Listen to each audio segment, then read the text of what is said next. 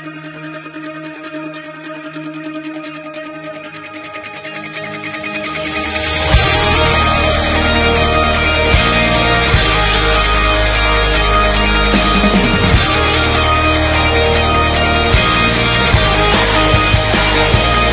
guys, it's Brian Flake Apps, and today I'm going to be showing you how to make an application. When you click on a button, it goes to a website, or you can email. It can email it to you.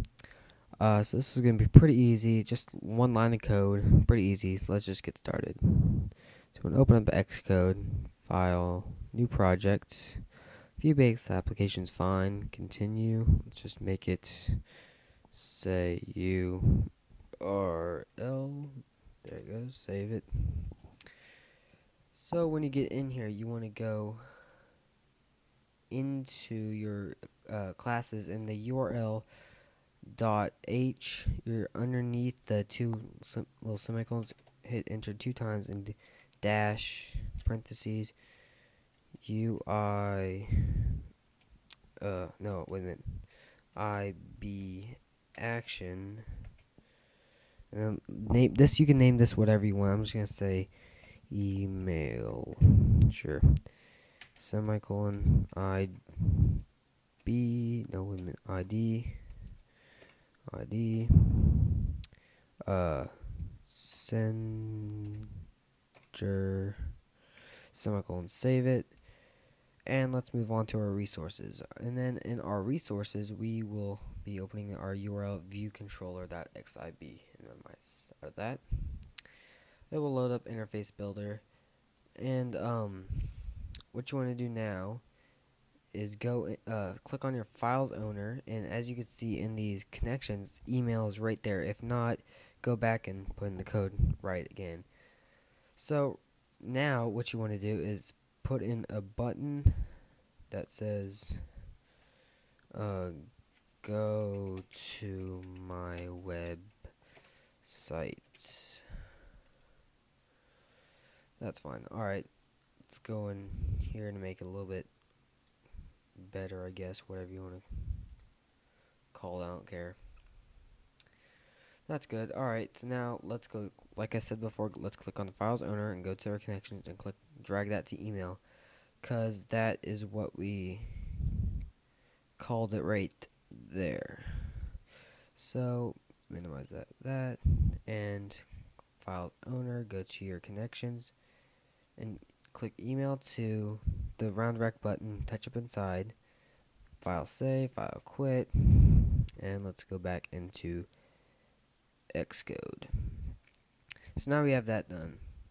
Now I want to go into URL view controller, and now you want to make, since we didn't like write the class files, we have to do this like manually. So we had dash IB action, and we called it email, semicolon ID, same mistake, ID.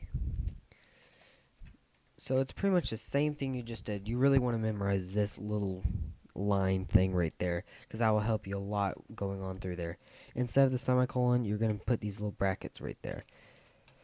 And so now you can put anything in here what that button wants to do, but we're just going to make it so it goes to your website. So you're going to make it do these little bracket things and make it a UI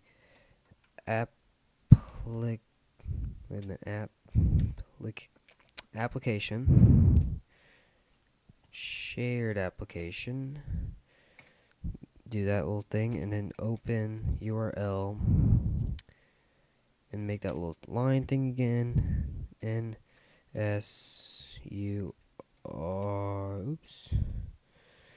NSURL, wait a minute,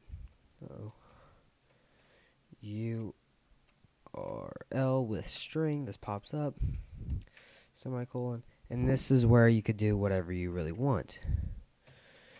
I'm just gonna do HTTP // let's just do www.brandflakeapps, there we go, and I forgot .com. And after that, do those two things, semicolon, and that is all the code. It's just this one little line to open up the application. You could put this on anything you want. I mean, it's pretty much Apple's giving you like anything you really want to do. It's really easy. So let's do Command S and run it, and which is Apple R. If you guys just want to know that. So here it is. Installing URL in simulator. Here it is. Go to my website and open it up. Probably type the BRAD. Oh, I forgot the E. Sorry, I can't even spell my own company name. Save it, run it.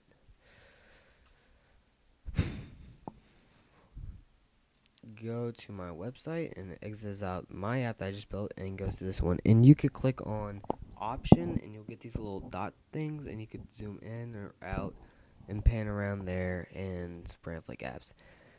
And so that's pretty much it. And then how to email. This is a good one, even though you can't do it on the iPhone simulator.